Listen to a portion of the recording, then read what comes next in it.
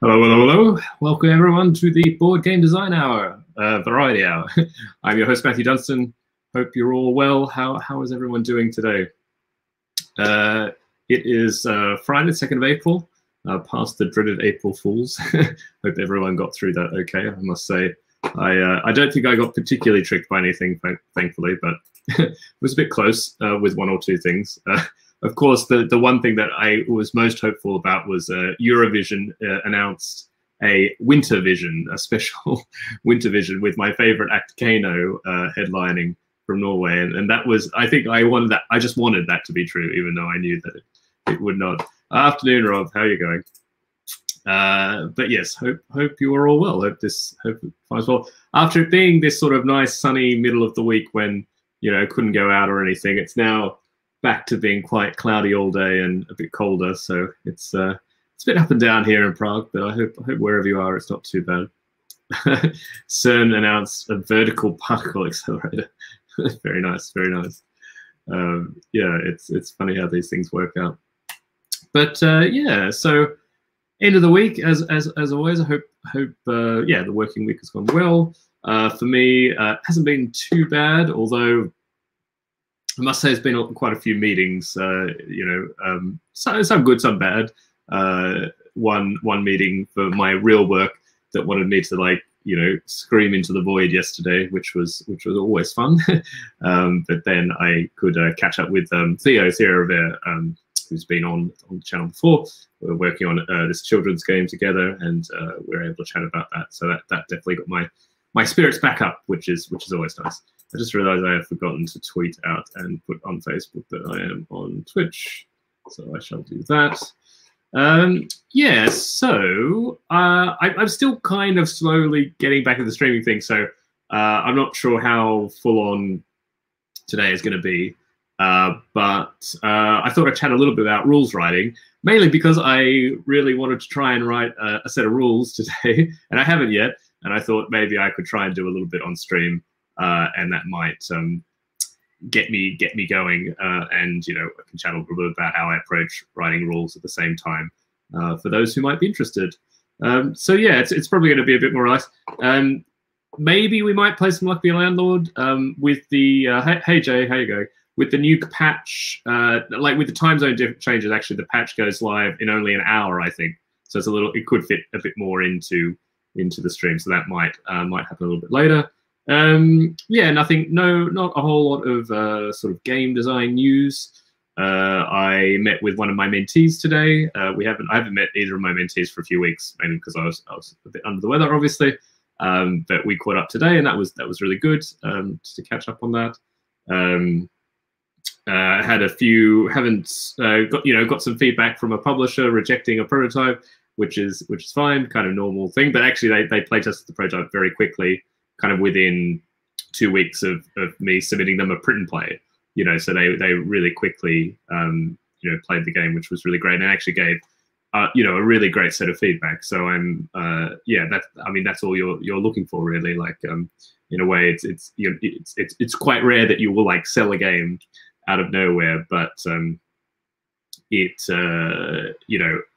second best thing is for it to be playtest quickly, to get feedback quickly, and good feedback, quite extensive feedback that I'm not sure if we know exactly which direction we want to go with the game, but I think it points out some clear problems, or not necessarily problems with how the game plays exactly, but what audience is it for.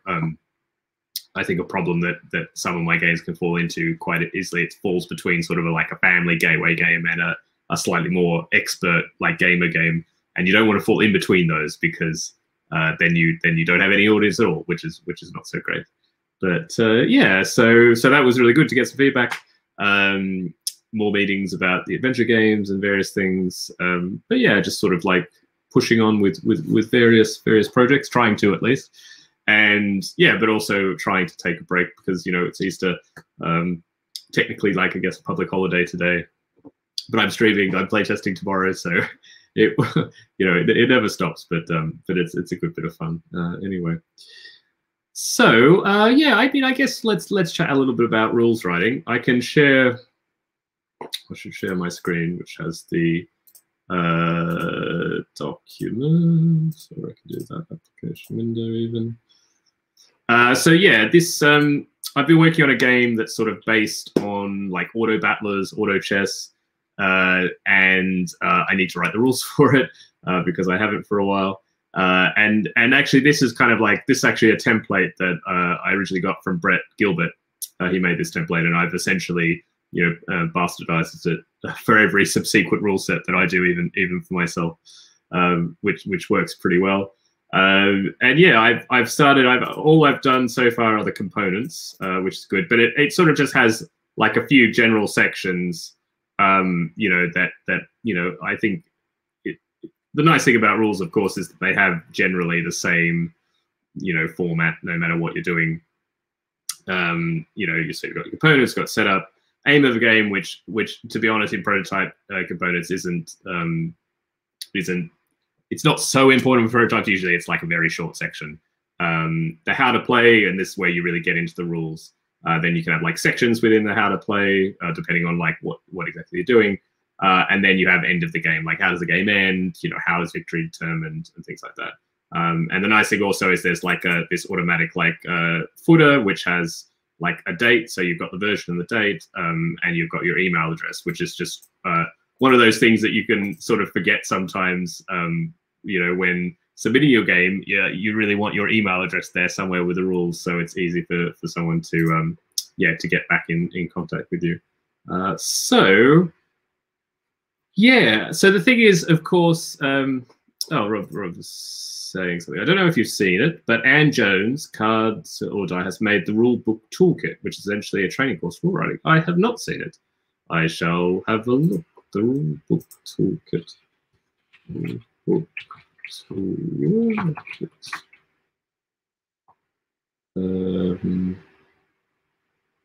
And what? Oh, here we go. Thank you. So that's the link there. Can I actually have to go into here to copy this thing or to get it? So I will share it with the screen.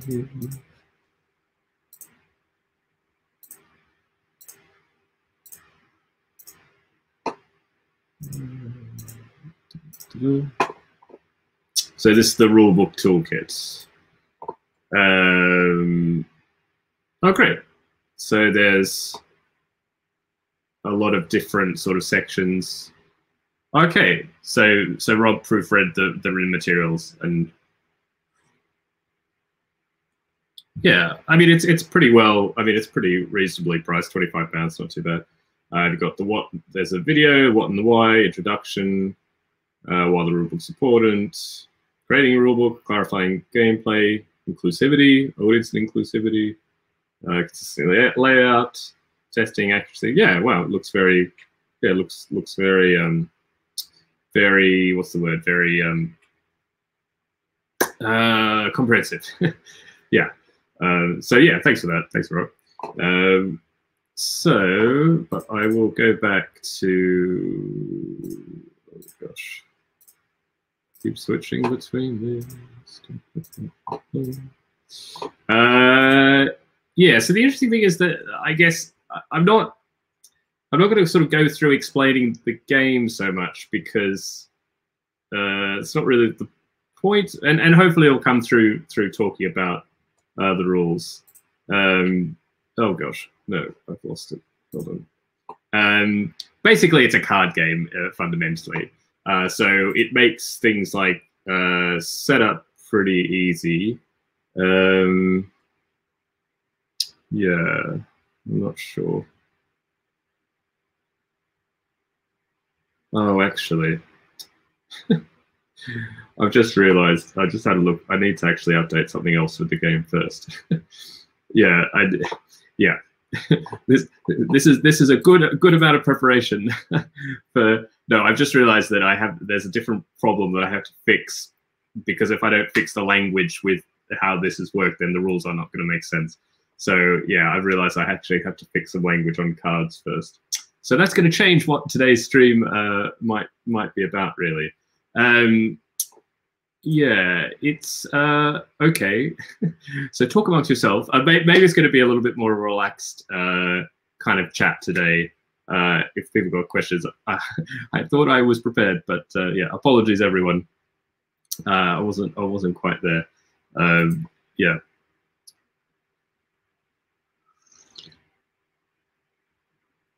But yeah, is anyone working on any interesting game things by themselves?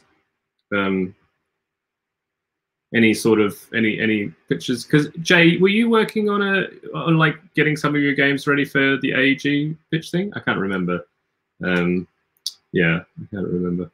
I haven't really been catching up with anybody else's streams either. Sadly, I've missed Bez and Michael's streams the last few days. Yes, card language is important. No, I really. It's funny. Like sometimes you sit down, like I'm gonna work on this thing, and then you realize actually no, I needed to work on that thing first. Yeah, especially this because it's it's a variable power sort of card game. All the cards work together in different ways, and making sure you have like consistency in that. I mean, you need consistency anyway for the clarity of the game, but also if you don't have consistency, it's very hard to describe it in a coherent way in the rules. So yeah. Yes, I keep pushing right down the rules. Yeah, I mean, I have to do this because I actually pitched the game to a publisher before I had written the rules. So I need to write the rules so I can actually send them the prototype. But I think that's going to be, yeah, that's going to be a weekend job. I think something like that. Oh, I've really, I was kind of prepared for this thing, and now I don't quite know what I'm going to be doing. So yeah, we'll see. Rob's saving me with some interesting chat. Okay, I'm in an interesting place with the village on the river, which is getting solid and fun, gradually hunting down the gross imbalances, but are having a tough time finding a killer pitch for it. So this is your roll and write game, right? With the kind of like, I haven't actually played it, but there's like a grid of like 4x4, right? And there's lots of other stuff, but you're kind of drawing this village in that 4x4 grid. Rob saying that it might be the game is not distinctive enough. Yeah, I mean, without knowing the game, yeah, it's true. It's interesting. Seth Jaffe this week posted something on Twitter, which I think was just basically like, let's have a chat, or I've got some spare time, let's have a chat. And one thing I told him or asked him was like, how does starting a new design, has that changed that feeling or that process or what you think about? How's that changed for you now versus like 5 or 10 years ago? And I was kind of getting at this feeling, at least for me, that when I start new designs now, I'm just like more and more conscious of the fact that, yeah, like that it's harder to stand out. There's like so many games being released all the time, and like it's sort of interesting. It sometimes stopped me even starting working idea because I quickly go through in my head or sort of go like, in the best instance of what this game is it that exceptional? Is it that interesting? Like, can I see it? And it's funny because it's even gone past the point of like, do I think I could sell it to a publisher? Because I think in some ways, it's an interesting thing right now, like, because there are so many games being published and there are so many publishers, I don't know. Yes, it's always hard getting a game signed, but there's lots of people you can talk to, there's lots of chances. But the thing I think that's a lot harder to pin down is like, is this game going to make much of a difference if it exists? Like if a publisher does a good job with it, like, is it worth all that time? And it's interesting to think about that very, very end point right at the start. I'm not so sure if it's a very useful thing. It's more just kind of like what's on my mind at the moment, I would say, with these things. And it just sort of, yeah, it makes me wonder about what I actually start on and what I continue with and where I put my effort.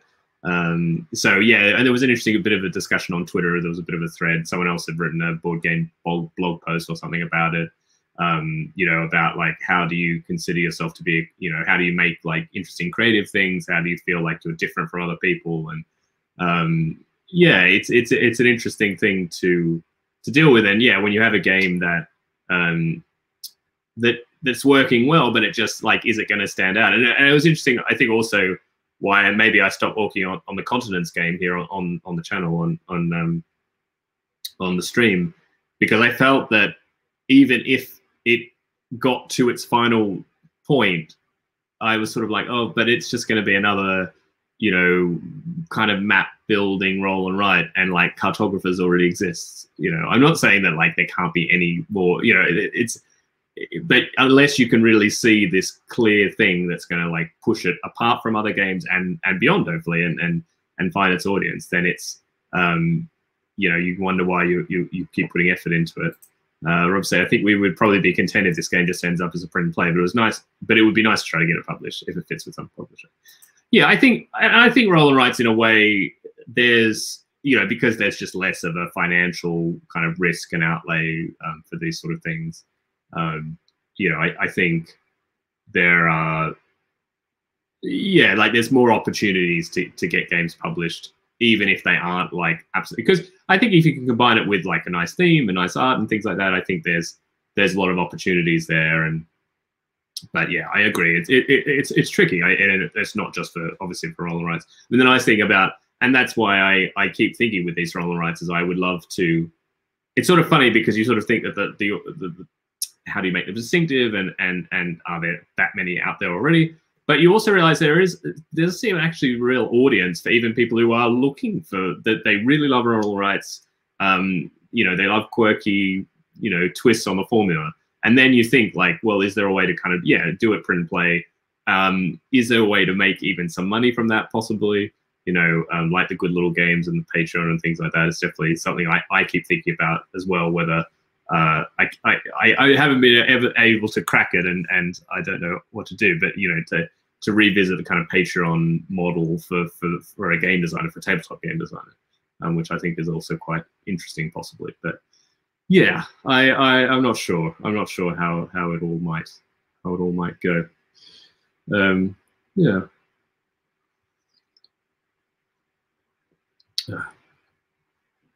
On a side note, I also introduced Teresi to Parks and Recreation last night.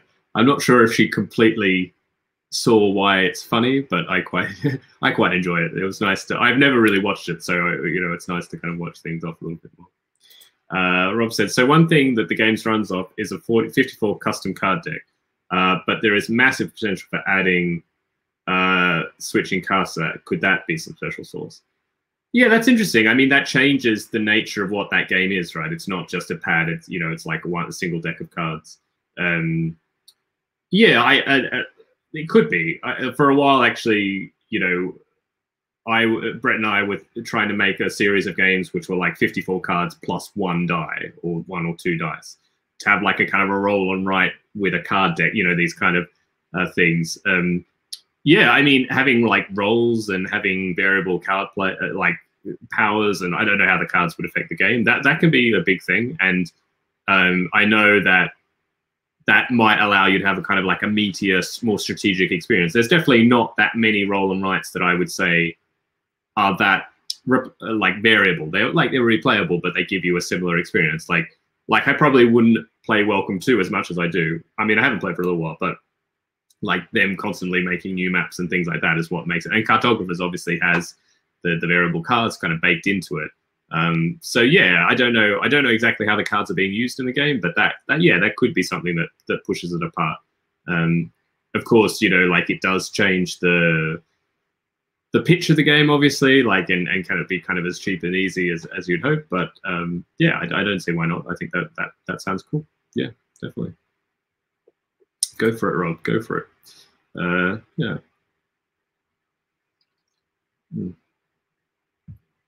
No, but anyway. Yeah. Yeah, my pleasure. My pleasure.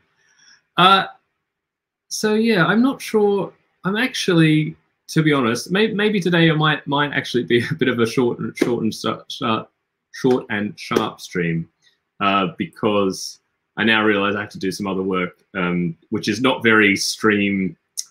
It's like I have to really like think, and I don't think I can stream at the same time. So I might just do, maybe I'll just actually do a half an hour stream today, just something a bit short and sharp and sweet, and let you all get back to the rest of your lives or something like that. Because yeah, I think I have. Yeah, it's sort of weird. I thought I had it planned out in my head, but I didn't quite have it there, unfortunately. Yeah, and I realize I am still. I think, yeah, I shouldn't push myself too much. I think realizing that yeah, still taking it easy after recovering from COVID, I think is not a bad idea. No, thanks for that, Rob. Yeah. Oh, furniture polishing. Oh, excellent, excellent. You're making your own furniture or something like that? Very cool. Jay asked, do you usually wait with writing down the rules? Yes. I don't enjoy it particularly. I mean, I think once I get into it, I don't really mind it that much. But I don't ever think to do it early. And I probably should. It's a bad habit. But yeah, I will normally write rules simply when we're about to go to a trade fair and we're about to pitch the game to a lot of people. Right now, you don't have that, so I'm kind of pitching games without writing the rules necessarily, even though everything's kind of set. And yeah, in this instance, now I have to write the rules.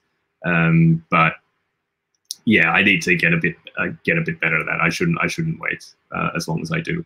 I don't think it makes so much sense at the very early stage when things are changing so much. You know, it makes more sense, and if you can hold it in your head and you're not forgetting things. But yeah, I think for me there are definitely a few games that go too long that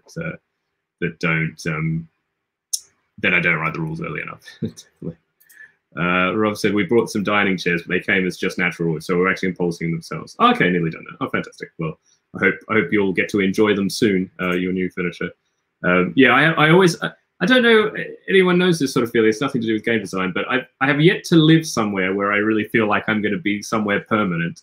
So, like, I don't really buy furniture. Like, I buy a couple of things. Like, I bought this chair, you know, a few years ago, or like a bookcase or something, but it's just sort of a weird feeling that I've never felt, or at least for a very long time, I haven't lived since I left my parents' house, which was like, you know, I don't know, 15 years ago or something.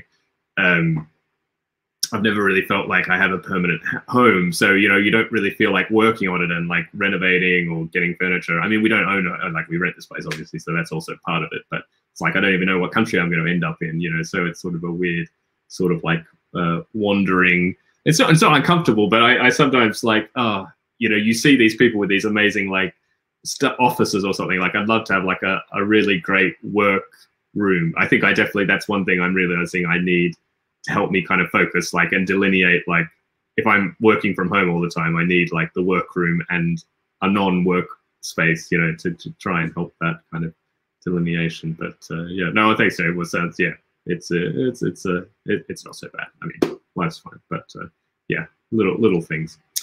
Okay, well, maybe let's leave it, but also because it's, you know, you should all go and enjoy the rest of the public holiday. I hope everyone has a fantastic Easter if you celebrate Easter. We have Teresa's grandmother gave us a baranek, which is the traditional Czech Easter baked. It's a cake basically in the shape of a lamb, so you know, kind of the, you know, spring connotations. So she baked it because everyone has their own, like, it's a very it's like a standard shape. And people buy cake tins in that mold, and she made us one. So it's yeah. No worries. Hi, Aqua. Nice to see you. Yeah, you're good. You just caught me. I think today's going to be a bit of a short stream because I realized I was all ready to write some rules, and then I realized that I hadn't fixed something else with the game, which I need to do before I write the rules. Otherwise, they're not going to make any sense. So yeah, don't worry about catching up. This was a bit of a meandering stream, but yes. But I hope everyone has a great weekend, and yeah, I'll be back on Monday, and yeah, I'll try and have a think about what I want to be doing, yeah, and we'll see how we go. But yeah, so that might do it. Have a great weekend, everybody, and yeah, I'll catch you all on Monday. All right, thanks very much.